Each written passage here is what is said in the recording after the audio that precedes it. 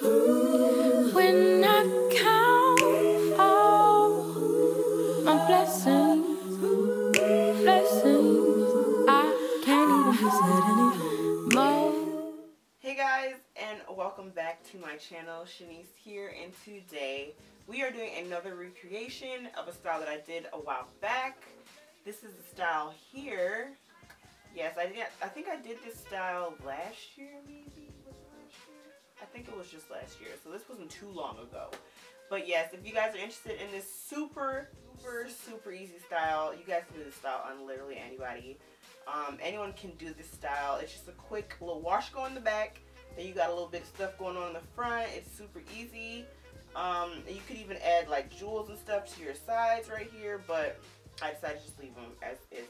But yes, the style is super easy, and I hope you guys enjoy this little tutorial. Real quick, real simple, something real cute. Also, you guys, don't forget to give this video a thumbs up if you guys enjoyed. Also, don't forget to subscribe to my channel and turn on your bell notifications so you guys know the next time that I upload a video. And yeah, that's it. I hope you guys enjoy this super easy style that you can do honestly in like less than an hour. But yes, if you guys are interested in seeing this style, then please keep on watching. So I started on freshly washed hair, and right now all I'm doing is parting out my hair because we're putting this half up and we're leaving the back half out. Alright, so now I'm just detangling and adding a little bit of water. And then I'm going to put a little bit of oil on each section. And then I'm going to be using this gel. This says new. It's new to me. I'm late. I know I am. But I'm finally using this gel. I found it in my Sally's and I decided to give it a try. And do I like it more than my olive oil gel? Yes and no. I do like how my olive oil gel gives me a little bit more definition and hold. But I do also like the softer hold of this gel. So yes, I do like them both. And here all I'm doing is parting out both sides that will be twisted down into the front. Just real quick, getting those out the way before I begin to do a flat twist down.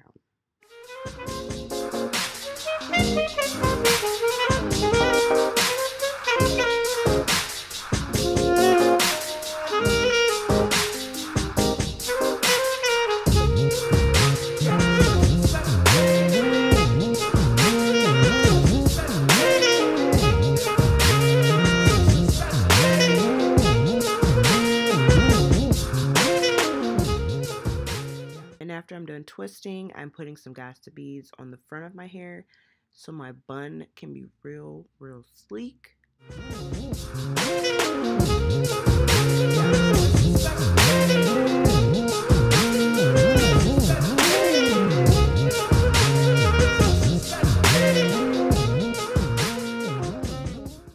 After I've got my bun up, I'm going to shape it to my liking and then just take some bobby pins and kind of pin any flyaways that need to just get their life together and stay in the bun. So after I've gotten my bun together, I'm actually going to just finesse my baby hairs real quick, and the style is pretty much done.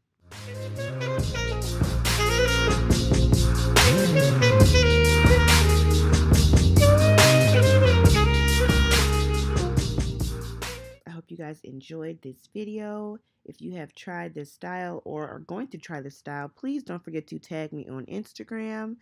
And yes, thanks so much for watching, and I will see y'all in the next video. Bye, y'all.